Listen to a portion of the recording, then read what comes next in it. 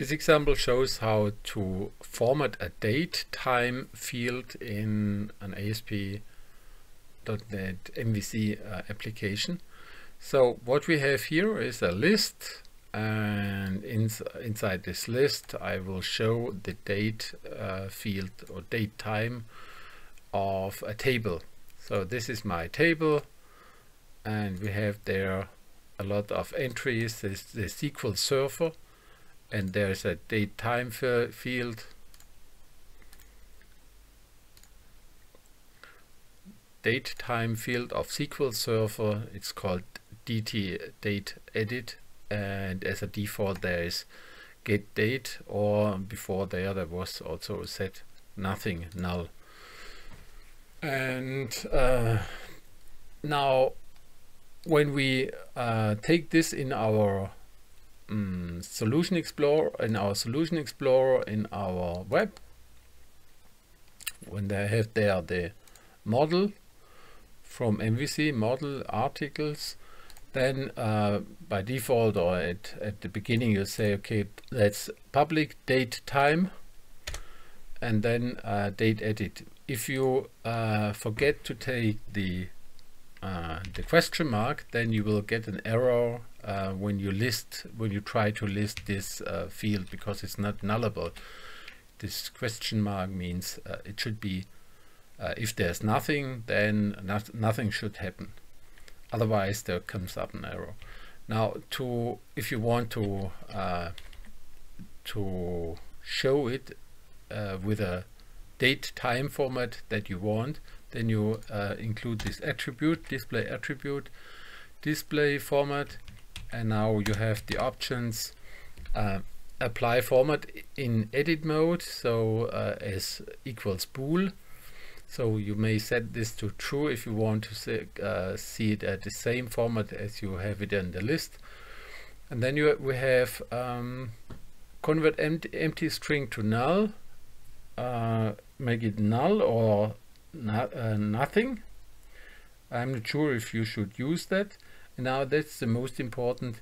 Date format string equals, and then this curly bracket, this apostrophes, and then the curly bracket and 0 double point. And now for the year, these are for lowercase y's. And now I always take the ISO format. If you don't want that, for example, if you take the backslash, that's quite often. If you take this one, you will see this. And a day is small, month is capital letters, hour is a big capital letters, and minute is small letters instead of the month is this big letters. And either you take backslash, or sometimes people take front slash, whatever you want.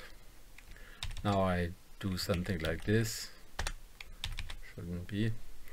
And now when we run it, then the display format should be there. I'm gonna take the ISO format, which is always the right way,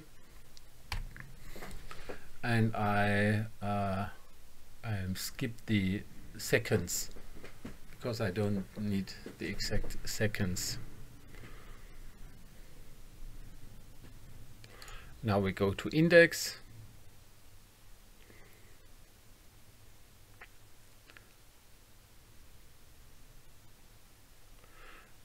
and yeah, and now still the stuff is without a formattation. So what I forgot there is when you're listing something in a view, then you also should take in the view, that's the index view, that's the view index, which is the list itself. Now when we are there, it's quite often that very often I take straight the value from my model. So this is the model enumeration of my model, and it's quite common that you take straight the field from there, but you should take, if you want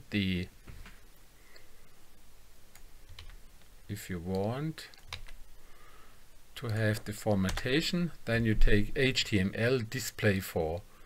So this is if you take the display for, then the HTML helper, then you will it will format the stuff as you want it. So we go there, we say refresh, and now we have the dash in there.